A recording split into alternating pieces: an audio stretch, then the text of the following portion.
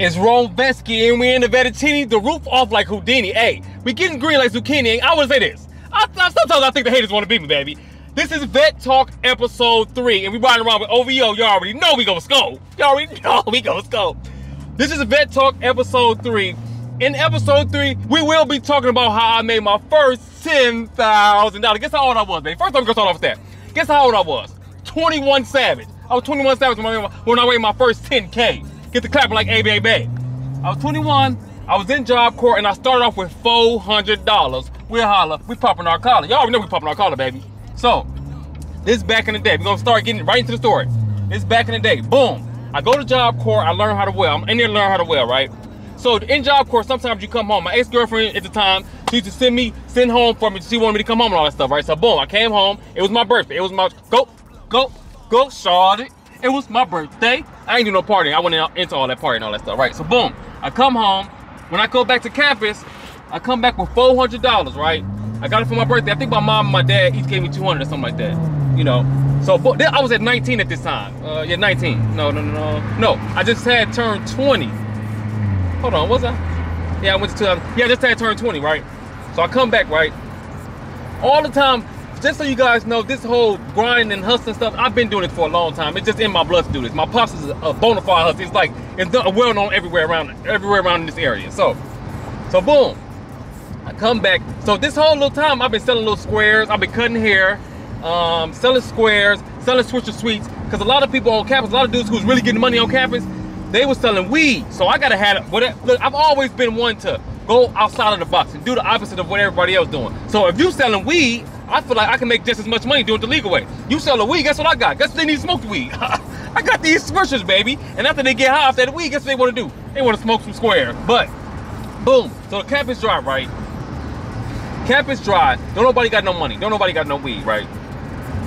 So I made a proposition out, man. I ain't gonna lie. I made out a proposition. Whoever needs to borrow some money, I need to double my money back. This guy, shout out to my guy. I ain't gonna tell you. My guy, if he watching this video, he know how we was in there getting busy. That's my guy to this day. We still, I don't talk to him that much, but you still my guy. And if you my guy, you gonna be my guy forever. Boom. He comes to the room like, yeah, folks. He's from Chicago too. We in Edinburgh, Indiana at this time. He from Chicago. Like, yeah, folks, I need you, folks. I'm like, all right, brother. Look, I'm about to give you this 300. When I give you the 300. I need my 600 back ASAP. I don't need you to go make some moves. I don't need you to do none of that. Right when you get my money, I need my money. So boom, made that investment. Again, don't forget, on the side, I'm selling switchers and the squares. So all the people who sell weed, all the people who get money, they just kind of hung around each other. So if y'all got the weed, I got the switchers. I'm the only person on campus who really have a switcher. Everybody having them here and there, but I'm having them joints. I'm gonna get it back, go back to that. Remember, I'm getting the switchers. So I'm gonna tell you about that a little bit later. So boom, right? 2 days later, he come back with 600. We in the game, coach. So he come back to 600, put my money in the bank. I'm still boom. He's selling his joint. I'm selling my switch. Boom, boom, boom. I'm getting off. We going. So I'm steady. So then, right, he gets to shooting D's, shooting dice, man. He got to shoot them D's. Somebody hit him on the D's. Somebody hit him on the D's, right? So boom, he come back again. Hey, your credit good with me, brother. You need another 300. Here you go. So now, at this time, I'm like at $700, $800 right there, around there. Cause I'm busting my little moves too, my squares and my swishers. So boom, he come back again with the 600. So I'm moving the groove at this time. Again, mind you, I'm moving the groove. So off him, I just got $1,200 off him. The third time, he talking about, yeah, I'm gonna go get a pound. Look, brother. Mind you, statutes of limitations, just so y'all know. Look, brother, you cannot bring no pound in here. It's no way possible. Because when you come in the door, they already got to search you. They already got to search you, brother. They got to search you. There's no way possible you're going to be able to bring a whole pound in here. There's no way. So, look. He didn't do it. He got like, I'm going to leave a pound in Indianapolis. No, because Indianapolis, shoot out to everybody from that. Y'all know what I'm talking about. I'm going to leave a pound in Nap. I'm like, brother, why would you leave your pound in Nap so they can smoke it? You don't even live here. You're going to be here and they're going to be out there with your pound. No, absolutely not. So, boom, he ended up doing his thing. He ended up getting into it with the dude because the dude hit him on the D's. And then when you shoot him D's, you're supposed to shoot till the money gone. But then he didn't do that. Dude ran out. It's a whole bunch of that. That don't even matter. Boom. So, again, I'm still getting busy. So now, I'm in there. I'm still cutting hair for the Fenski. That's what haircuts are $5, you know. Cutting for the fin. I'm in there doing that. I'm in there selling Switcher Sweets. I got the plug with the RA. The RA bringing me the Switcher Sweets. Oh, I'm selling Burger King too. The RA in there plugging me with the Switcher Sweets, plugging me with the squares if I need that. Jeez, that was a dip. Plugging me with the squares I need that. I'm giving him money. He hooked me up, right? I used to get the 2 double cheeseburgers and a fry for like, how many dollars was that? I don't remember. It was a plug price from Burger King. It's payday. People get paid. They want to spend that money. I got that Burger King for you. Doing that too, right? So boom, time going on. I'm still getting money. I'm still selling the Switcher Sweets. Now I'm gonna tell you what I was doing. Huge shout out to I should go over there, but it's kind of out the way of where we're going. I used to go to Waukegan Foods for those of you who are in the area, right? Go to Waukegan Foods. My guy used to hook me up, brother. He used to hook me up. He'd get me right with the Switcher Sweets. Now, mind you, in there, you're not supposed to have Switcher Sweets. You can't have Switcher Sweets. You can't have Black and Mild. People can smoke squares, and that's it. They did let this one Jewish dude smoke pipes, though. I don't know. I was a little bothered about that because I was smoking mild, Black and Mild at the time, and I'm like, well, I can't smoke mild, but he can smoke pipes. But it was his religion or something. So boom, we are here. Look, I come home again. I don't know if it was a break, because you know, during breaks we used to come home, right? I come home, I load up. I already know what time. I'm about to go in here, go crazy, right? I load up at the Waukegan Foods. I go in there. My guy Muhammad, he been owning that store for so long. My mom used to go there back in the day when they was little kids. Muhammad hooked me up, right? He give me the Switcher Sweets and all that stuff. I got them in the suitcase. So, yo, for those of you who ever travel, you know you got these big suitcases, right? In the suitcase, it had a zipper. So it's a zipper where you can't see stuff. Because I used to have big clothes. You know I've been French for a long time. The zipper where you can't see, I used to zip that up. I used to boom, unzip it, put the Switcher Sweets in there, boom. Pack them joints in there, boom. I'm gonna pack them joints. Put the black t-shirt over it, tape it so it won't move around. And then when I put all my clothes on top of it, they ain't even gonna know what's in there because they're not gonna check everything. Cause it's too much stuff. I'm bringing the shoes and I'm switching my stuff out, so they ain't gonna check everything. So boom, I'm going crazy. I got chocolate, strawberry, grape. I got whatever you want. I got it. The cigarillos. I'm in there going crazy, right?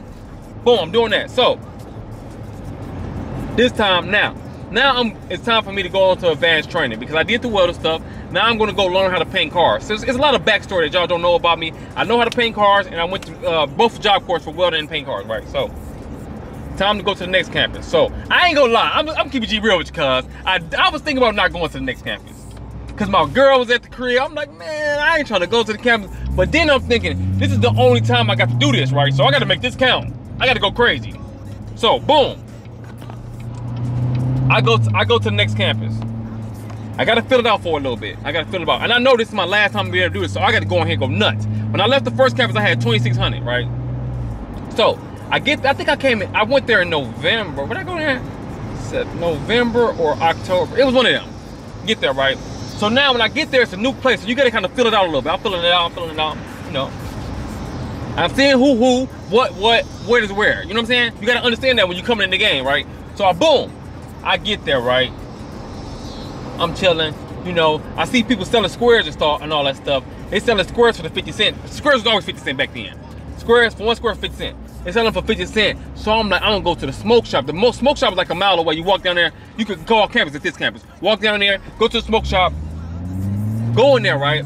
So I'm like, if they selling them for 50 cents, I'm gonna try to finesse and get it for the 20, sell them for the 25, but I had to do the roll up. So boom, I got the little machine, like you gotta put the tobacco on it, you gotta press it down. Sort of guy, right-handed guy. I'm in that joint. I go back to the campus, I'm in there for a whole Saturday, for 8 hours straight, packing them joints.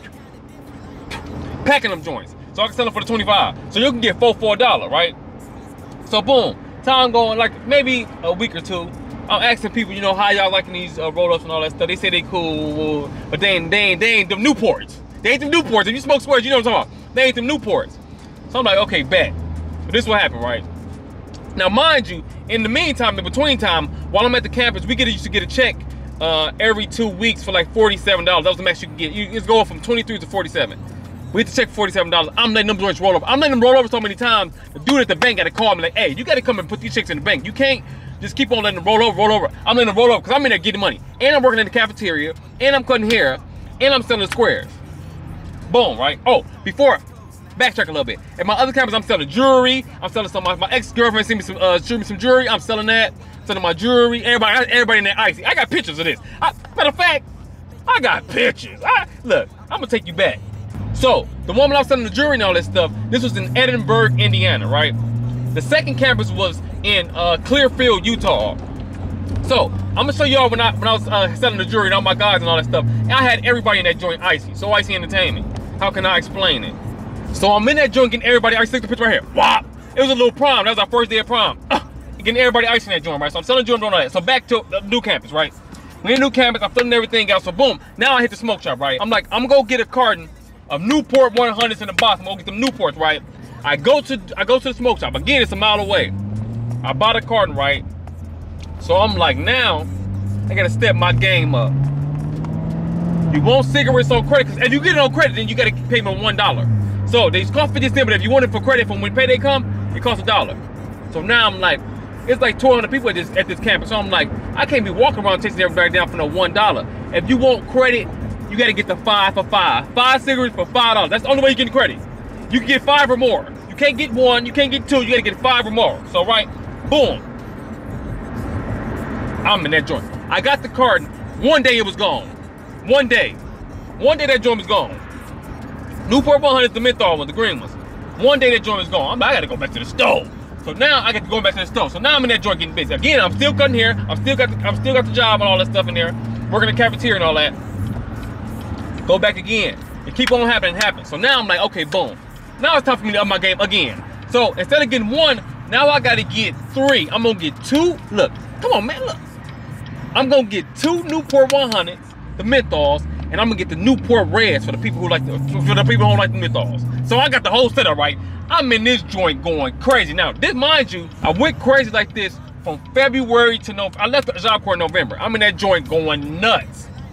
That's how I made my first $10,000. I was letting them checks roll over. I was in there hustling. I was in there getting money. I was a middleman and stuff. Oh, because again, like I told you guys before, I don't sell no weed. I don't sell no drugs. I don't do none of that. You want some weed? Some of my roommates or whoever, you want some weed? Oh, my guy got the weed. My guy got the weed. I'm a middleman. I'm gonna give you the money. I'm gonna pay for the weed for you, and then when the payday come, you gonna pay me.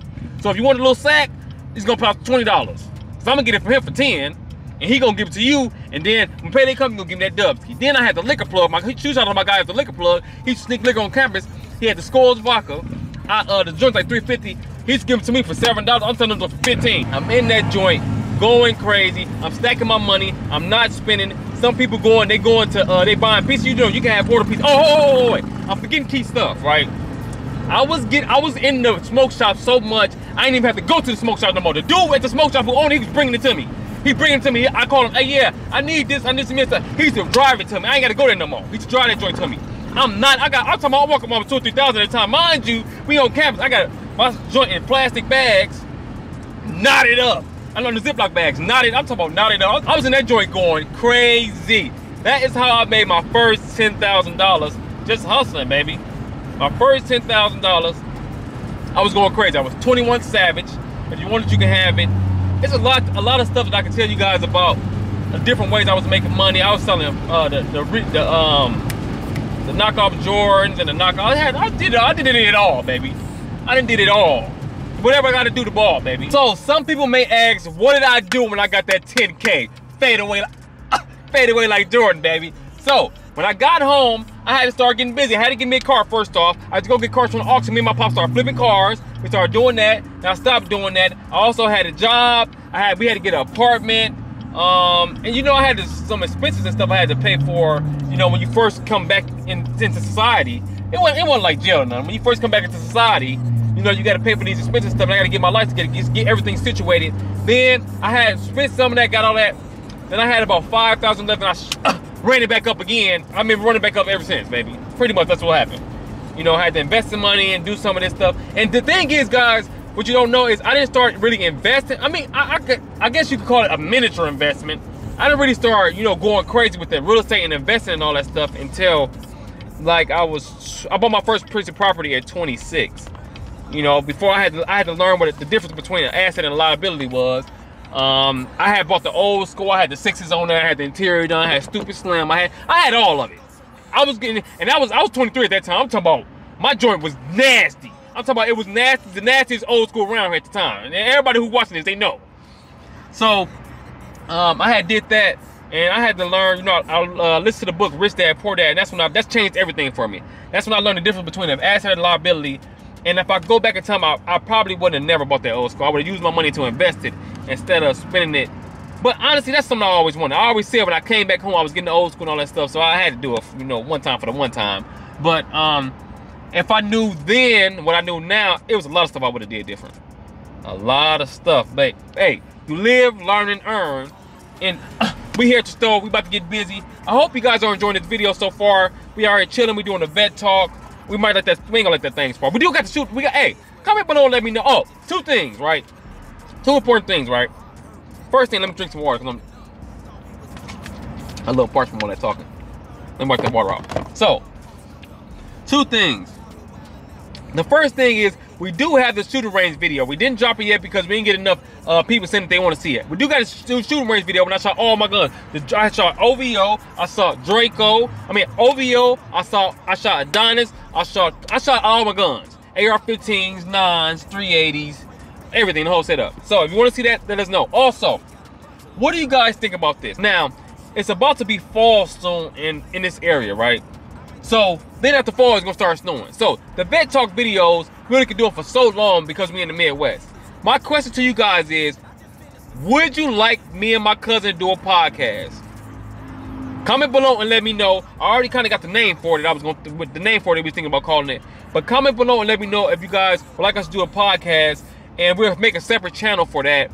And then we can start making the podcast, drop the podcast like maybe once a week or however we do it.